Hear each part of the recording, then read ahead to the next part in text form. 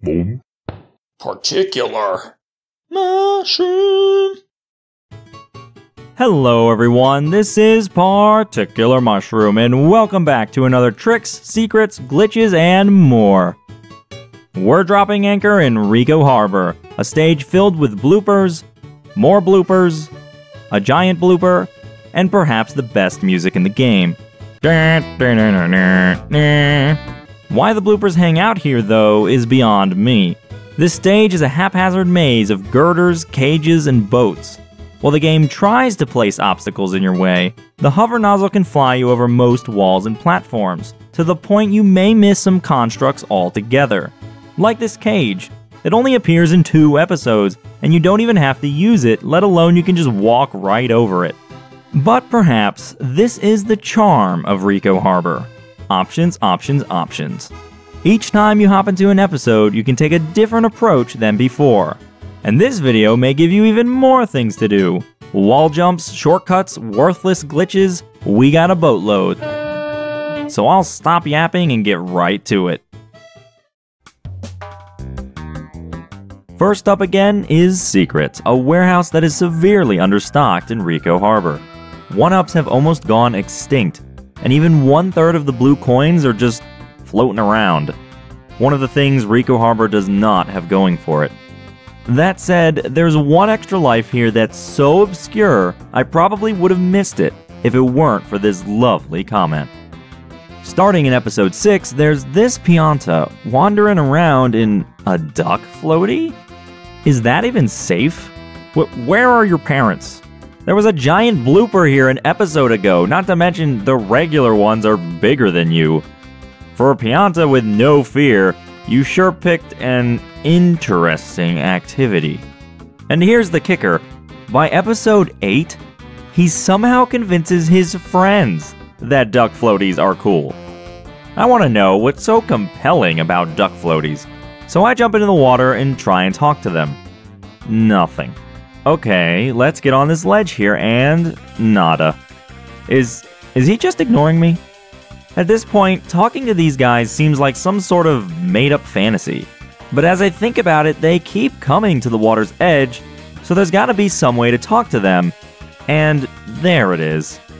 You have to meet them at sea level, so now we just need to talk with the other 2. Problem is, they come to the shore for a few seconds and then dip.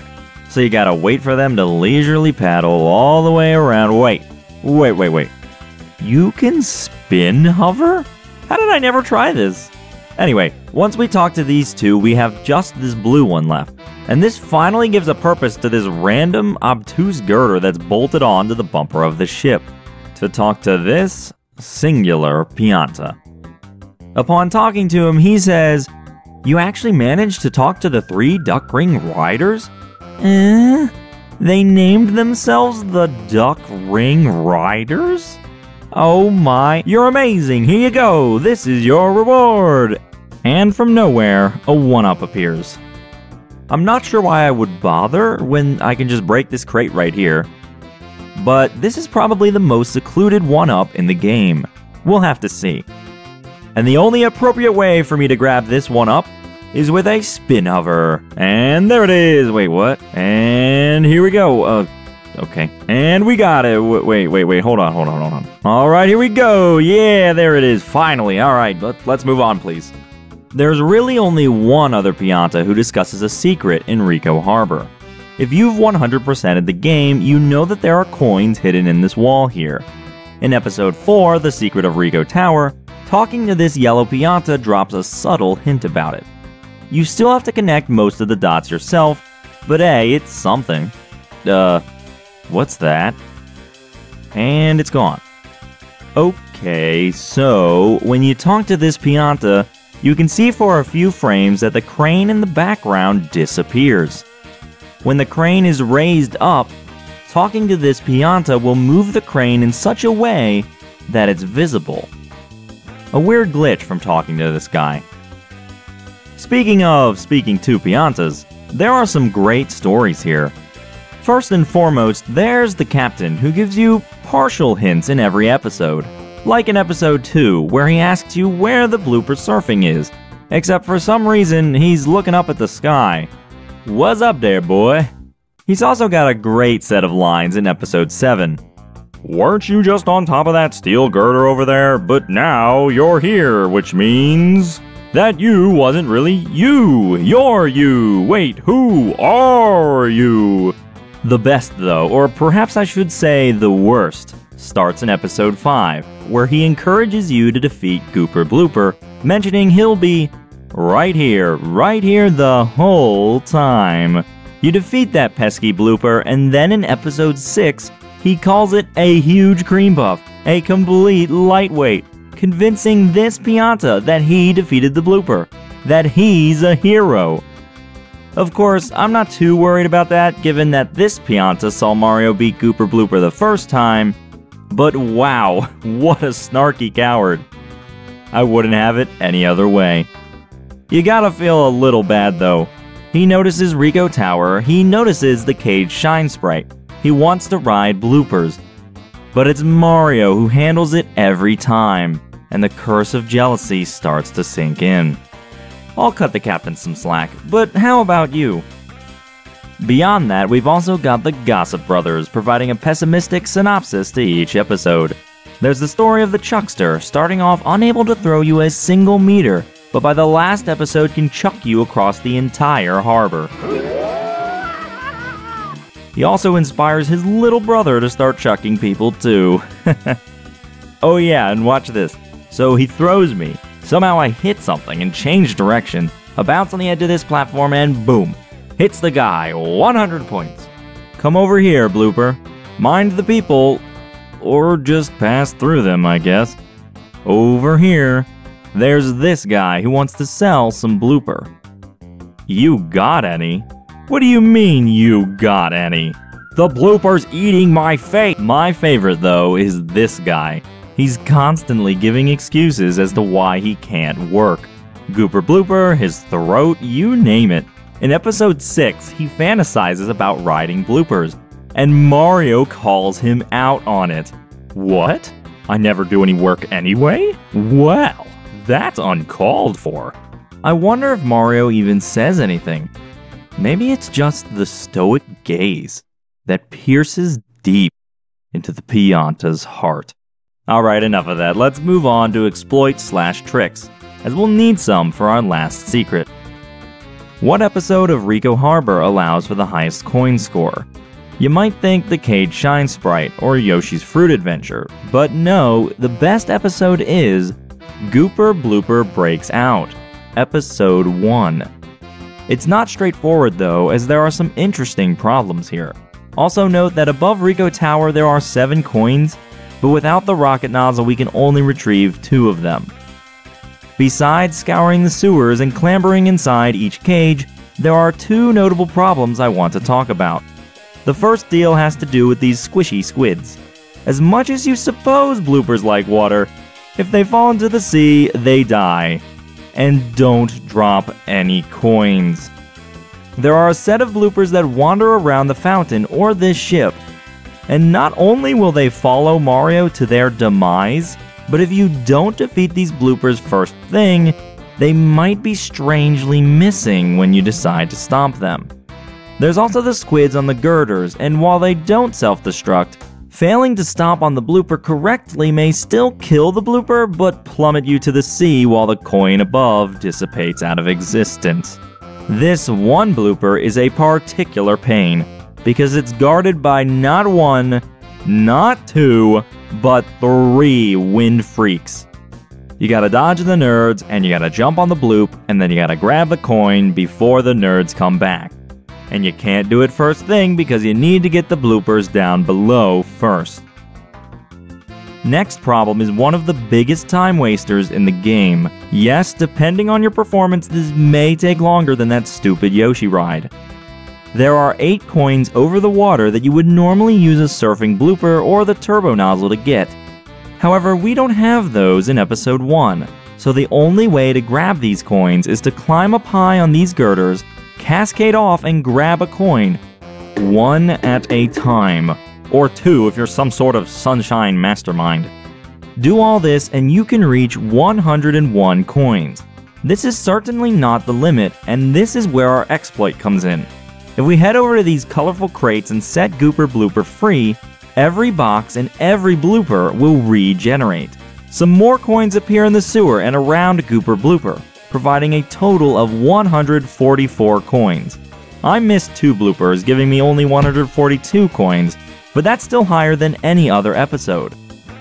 There's also another interesting artifact of this exploit. If you grab 100 coins to spawn the Shine Sprite, and then break Gooper Blooper free, the 100 coin shine disappears. This is likely due to the entire stage reloading, as evidenced by the disappearance of the coins over Ricco Tower. Thankfully, you can still grab the Big Blooper's Shine Sprite to record your high score. Now remember our roof sprinting trick from last time? Well, as it turns out, it's not so much a roof trick, but a slope trick. We can perform this glitch on any slope, and I guess slopes just don't appear enough that I didn't notice until now. While we're here, there's a crane thing on this boat that we can ride across, but you just walk on the side. I guess they figured the strip was too small, and good players would just do that. There's also the stack of steel beams, 2 of which are slanted inwards. You can walk into this slant, and when you stop moving, you'll slide backwards. There are a few more tricks we can do on the other boat. Normally we can't water slide on cages, water passes right through. However, we can splash water on the edge of the cage, and so we can hover, pull back, and then dive to water slide. Also, back in episode 1, there's this blooper in the cage. By flipping the panel while the blooper's next to it, we can pop the blooper right out. Oh, blooper shenanigans. Let's continue this with episode 2, Blooper Surfin' Safari.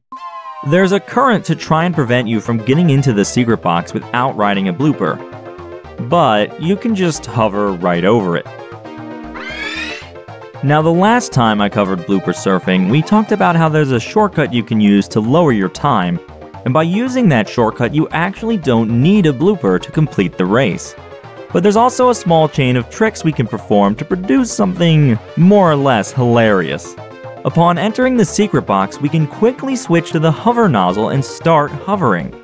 If we move far away enough from the Pianta before landing, he won't strike up a conversation. Now if we leave the starting area, the timer won't start, and what's more, we can still ride a blooper.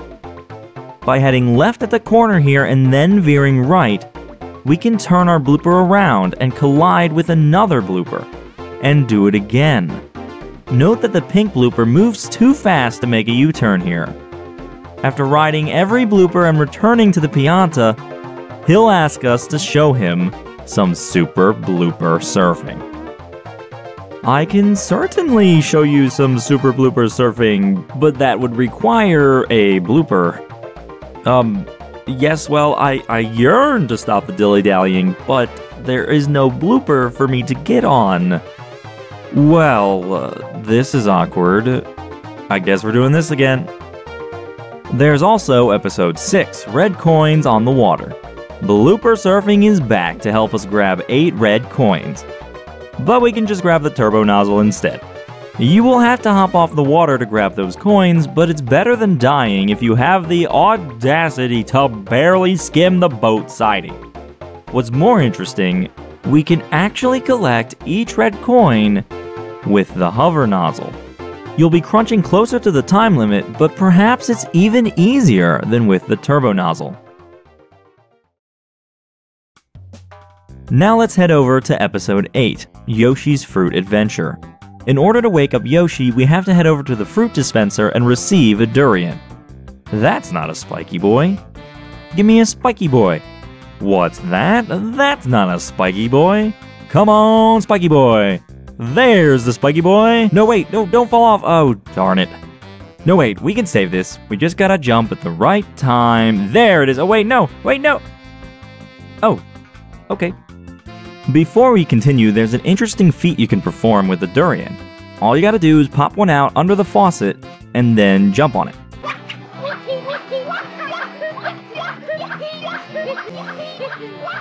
Alright, let's move on now. Normally, to collect the shine on this episode, Yoshi sprays these fish and they transform into moving platforms. You eat the fruit over here, and you do it again. Hold up. Yoshi can sidestep? I should just stop being surprised at this point.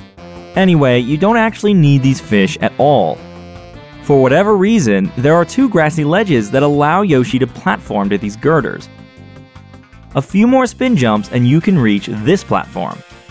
You'll have to spray that yellow goop off now, because unfortunately for Yoshi, a spin jump does not garner enough height to reach the next platform, and we have to hop off Yoshi to reach the shine. The next question becomes, can we actually grab the shine without Yoshi? For that, we need to clip right into the glitches. The key is in this thin cage. If a wall is thin enough, then there's usually a way to glitch through with the fruit. But then, part 2, how do we get a fruit up there? Well, the best way I know is rocket storage. Much like the trick at the airstrip, we can store some rockets, grab a fruit, and then sidestep off the edge. The only problem is, the fruit from the fruit dispenser dissipates rather quickly. It doesn't seem we can even make it to the platform in time. Thankfully, we have this palm tree, and the fruit from this vine lasts eons. With just 2 storages, we can blast our way to the cage shine. From here, place the coconut 3 to 4 dots away from the cage, grab onto the side, and climb down into the fruit. Mario will promptly freak out and phase right through the cage. All thanks to this one palm tree. Oh hey, this branch of the tree is partially inside the wall here. Oh, I just thought of a ridiculous idea! There's one glitch in Ricco Harbor that acts as the linchpin for several other glitches. And that's the crane clip. This crane is broken. You might randomly fall through while standing on it, but that's not the clip we want. We can walk underneath the crane like so and stand right on the edge of the stone. Don't worry about the slope, there's an invisible floor here. As the crane comes down, we automatically clip inside it. By continually jumping as the crane comes down, it'll push you into the floor and out of bounds. A whole new world opens up to us, and I can't help but wonder if, without this broken crane, we'd be locked out of all sorts of excellent glitches. So after searching for a bit, there is at least one more, but the maneuver is a lot less reliable. If we hover into these wooden planks with Mario's head just above them, we'll clip inside. We can't clip into the wall just yet, but as Mario's feet appear, a wall clip is possible. Almost immediately after, Mario pops up on solid ground. So there's a split second where we can release the hover nozzle and fall into the floor. It works, but is far less reliable than the crane clip, especially if these boxes are gone. Upon falling to the floor, you'll have to consistently jump to prevent a sudden death. However, starting episode 3 or 4, using the crane clip will plop you in water. While swimming, we are impervious to the obnoxious insta-death. You can, of course, still drown. There are also invisible boundaries of water and air. Crossing these invisible boundaries may freeze Mario in place, and if you end up like this, you're forced to soft reset the game. We'll talk about this boundary glitch a little later, but for now, stay off the floor when crossing the boundary. Now let's tie up my loose end and make our way to the out-of-bounds branch in a sort of mini-challenge. Grab the rocket nozzle and perform the crane clip. Swim to the bottom of the sea and float under the sea bed. We're heading to this wall, and don't hit the stone walls or the game might freak out on you. The air-water boundary is a little bit behind this wall, giving you space to swim upward before crossing the boundary. The next task is to locate the tree, and using the rocket nozzle you can land in a generously large pool of water. You should be able to rocket jump on the portion of the tree still OOB.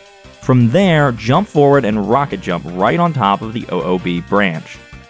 I was a bit worried about this, but turns out there's no collision detection on the ground when out of bound, so you just phase right through it.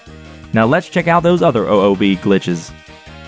We can swim directly under a column, rocket jump, and then this happens. Disappointing. We can swim inside the ships and let your nozzle float around like some sort of ghost. You can't grab the grate on the opposite side, by the way. We can also trap Mario in this cylindrical space.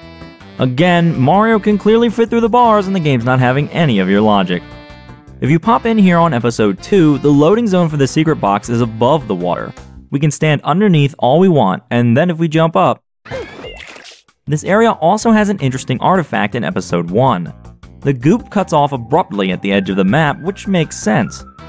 But then there are these weird bubbles. I can't think of any reason for this, and even if you're outside of them, you still take damage.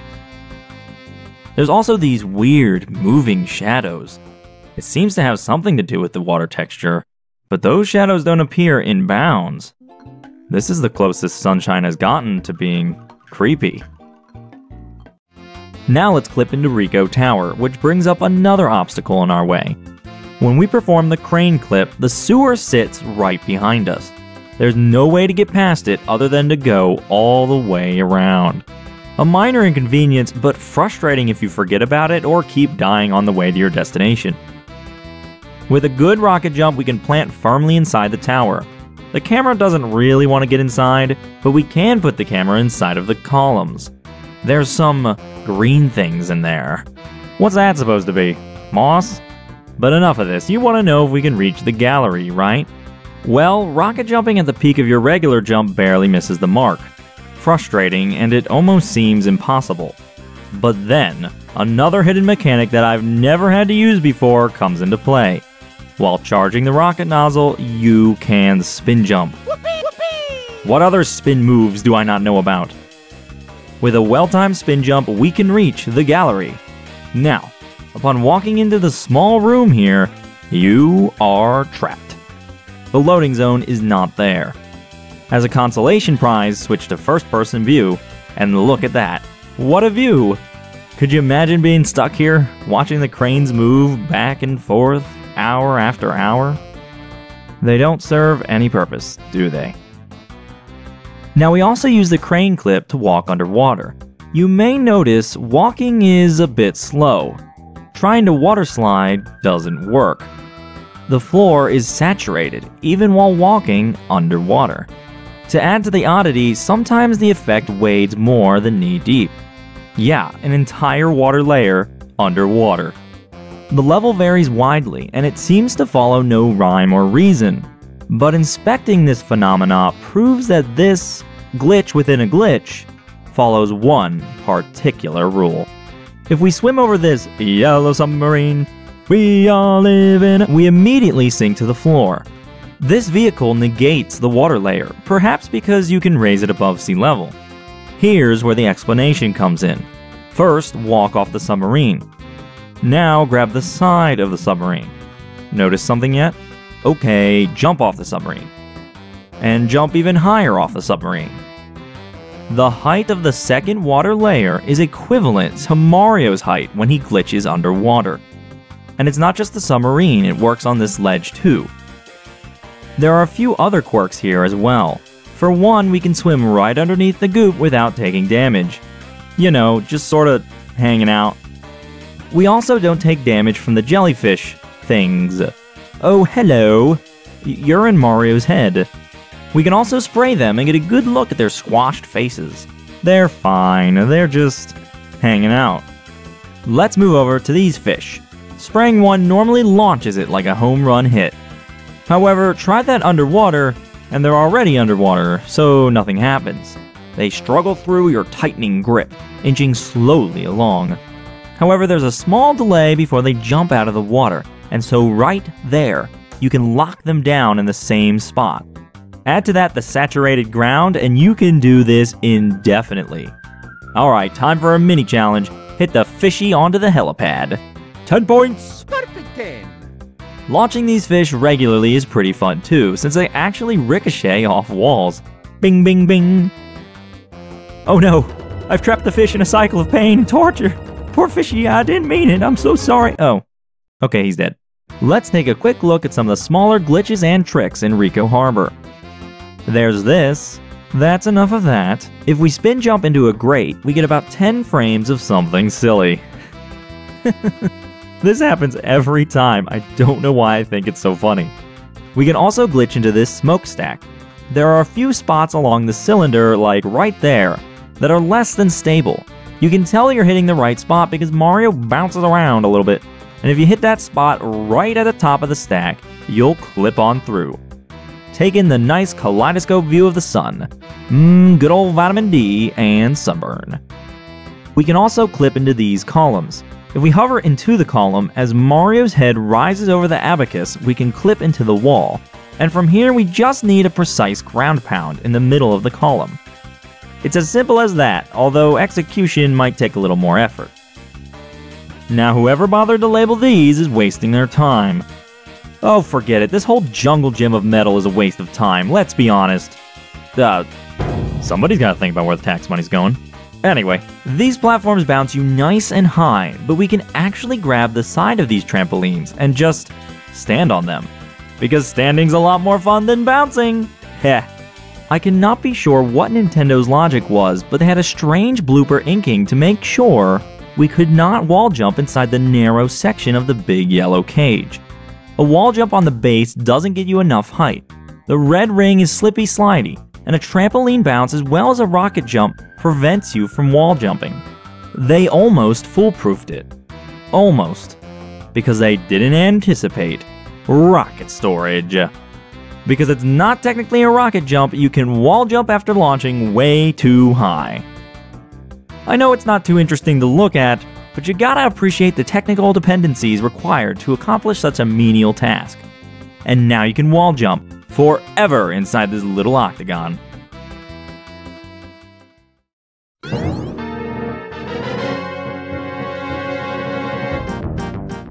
There's also another rocket storage trick with Gooper Blooper. First we need to get over there and... Hey Bloop, your spin attack, it's not working. Let's take off those silly tentacles so we can perform this trick. Now, the spin attack is really not going to do anything. The game checks where the boss music should play based on where you touch the ground. So by using rocket storage, we can fly to the other end of the harbor while the boss music is jamming out.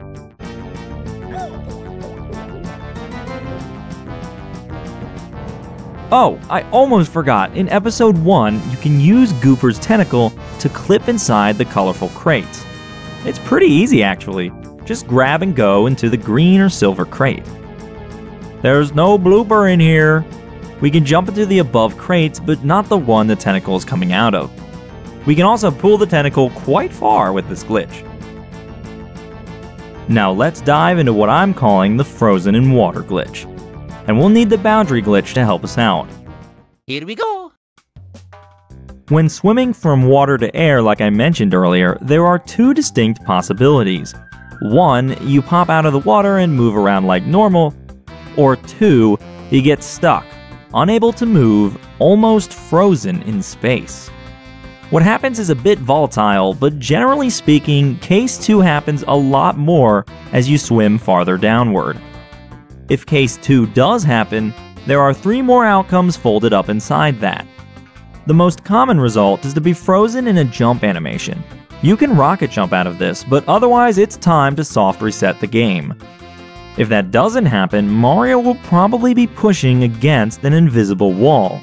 If you jump here, you're back in an all too familiar position. However, you also have the option to press B. If you press B, you'll teleport to the depths of the deep blue to die after a split second. This is the absolute bottom of the world, and if you're prepared, you can flash the camera upward to get a glimpse of Ricco Harbor. By now you're wondering what that third outcome is, and it's a tough nut to crack. Like trying to clear pachinko, blindfolded. See, the first time I triggered the frozen in water glitch was on accident. It caught me completely by surprise, and I flipped off the couch, scrambling to press the capture button. Flashback recording was off due to past problems, and so I was left with this screen. What is this, and how did I get here? Oh, and I decided to jump, so you know how that works out. The glitch is not so easy to perform, and it doesn't help that a failure may result in death, or even worse, a soft reset. After triggering the glitch a few more times, I think I figured it out. No money back guarantee though, you're getting these for free anyway. So here's our boundaries. What I knew was the glitch happened while I was on the bottom, pressing B. However, spamming B on the floor slows your speed down to that of a blooper on land. This triggers the other cases. The key is to start about halfway down, hit A to stroke forward, and then spam B, so you hit the floor right as you cross the boundary. You are now frozen in a swimming animation, free to look up and observe the harbor. You're stuck in this animation, but note the game doesn't actually think you're in water, so there's no air meter and you can deplete your water tank. That's worthwhile in my book, but the true magic happens when you press B. Every time you press B, Mario will descend a small, constant amount into the blue abyss. Not too much changes, but the fractured view of Ricco Harbor gets farther and farther away. You can descend a staggering number of times, at least 100. Eventually, you reach the bottom of the world, and well, goodbye. Recollect yourself and let's head to Ricco Tower in episode 4, where you can actually teleport to the secret box. You can do some rocket storage, but when I started this episode, I didn't see much else to do here. Where's Mario? Is the game broken? Oh, there he is. How's the freefall going, Mario? Just hanging out? Okay, I need to stop saying that. You know what these platforms look like? A crankshaft. Yeah? Maybe? It was a good attempt, right? I mean, besides the Turbo Box challenge, there's not much else to do here. Good Cooper Blooper, pause the video! Okay, now back up a bit, a little more, and... yeah, that's a glitch alright. So I'm thinking we'd have to use the turbo nozzle to break through this peg, but no, the left side of this peg has no collision. Like the peg's been cut in half, but the game wants to believe the other half's still there. This only holds true for the green peg, but it also works on every one of these spinning platforms. Even the giant one. No resistance, no nothing, just walk right through. The platforms in my head are spinning now. What other glitches do the twirly-whirlies hide? Unfortunately, that's pretty much it for the green peg, unless you count this anomaly. Janky physics. We've got 3 other pegs to check out. If you position yourself under a peg and then hover, you'll phase right through it. Position in the same spot, walk into the peg, and the same thing will happen. Here's the catch, it doesn't work on the blue peg. We can still hover through, but instead of walking through, we get a flash of stars before getting kicked into the void. This is our best chance to clip into the platform. Face the blue peg counterclockwise and walk into it. Hold that control stick forward, and as soon as you see stars, hover. The moment you pop out of the peg, stop hovering. This pushes Mario down slightly, and as quick as you can, hover again. You'll clip into the spinning platform. Enjoy the fleeting moment before your hover drains and the void swallows your life. As you might expect, these glitches work exactly the same on the giant platform. The platform is even large enough that we can manage a small glimpse of the inside. And now, I've got a bit of a disappointing story to share. Here we are at the Blooper Surfing Safari. I found an infinite belly flop you could perform by hovering into this wall and pressing B. Boom, now you can just keep flopping around as long as you don't hit the wall. The 2 slopes push Mario in opposite directions, and so you can actually gain height from belly flopping. I found this spot where pressing B pushes you underwater, but because the floor is right there, Mario doesn't sink, and you can just spam B to keep making splashes. I even found this spot where the blooper gets stuck in the corner. What's wrong with all these? They're not wall clips. This is perhaps my most sought-after boundary break in Ricco Harbor. I can tell you right now there are some fantastic glitches hiding behind the borders of this secret box. However, these walls are under lock and key. There's no hole, no siphon, no sidestep magic. The developers even took out collision detection from just the backside of this pipe, so we can't wall jump up there. We're even locked out of the turbo and rocket nozzle because they don't appear until episode 3. Considering how broken the rest of Sunshine is, I am astounded at how stable this secret box is built. Well, at least we can clip through this box. However, let's just pretend that for some reason, somehow, we were able to get a hold of a rocket nozzle. And just so there's no misunderstanding, I'm gonna put this sign right here. If we have the rocket nozzle, we can use rocket storage to launch into the air, revealing that the secret box is actually a box floating in space. We can store 3 charges to vault over the tall, invisible wall in the secret box. Much like Ricco Harbor, we can swim around outside the walls, but hitting any boundary pushes Mario down to a lower, invisible layer. Return from here is unlikely. Even with the spin jump, a rocket jump still misses the lowest elevation. If we walk to the edge of the map in one direction, we hit an invisible wall where we can freeze Mario in air, momentarily. Walking along in another direction, Mario can actually fall off a ledge. This seems to be the end of our plumber, and yet, there's another layer, way far down. From here, there really is no return, so hit that exit area once you've enjoyed this very particular view. Now, if any of you want to figure out how to clip through the walls without switching around the loading zones, that'd be fantastic. Hey, come on, get off. Get off! I gotta try and wrap up the video here. This is not working. Okay, fine. Just stay here. I don't care. So that's it for Ricco Harbor, people.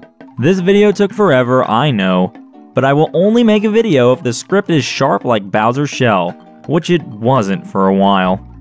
I'm trying to think of a series I could start that would last about 5 minutes to get videos out more often, so let me know if you have any ideas. Next up should be Serena Beach? Is that it? Most of you were fine if I mispronounced the names, but I want to try and pronounce them properly. We're just gonna have a problem when we get to that location, and we'll tackle that beast when we get there. So it looks like I have a Twitter now, so follow me for all kinds of particular updates. I'm shocked by the number of people who wanted a Discord, and I can announce that I am planning for one. The only deal is, a public Discord absolutely needs moderators and such, so I can't rocket jump right into it. I have more to say, but let's leave it at that for now. As always, you can comment what you think needs improving, what your favorite part of the video was, or how we're gonna crack that darn secret box. Have a goober blooper day, and I will see everyone later.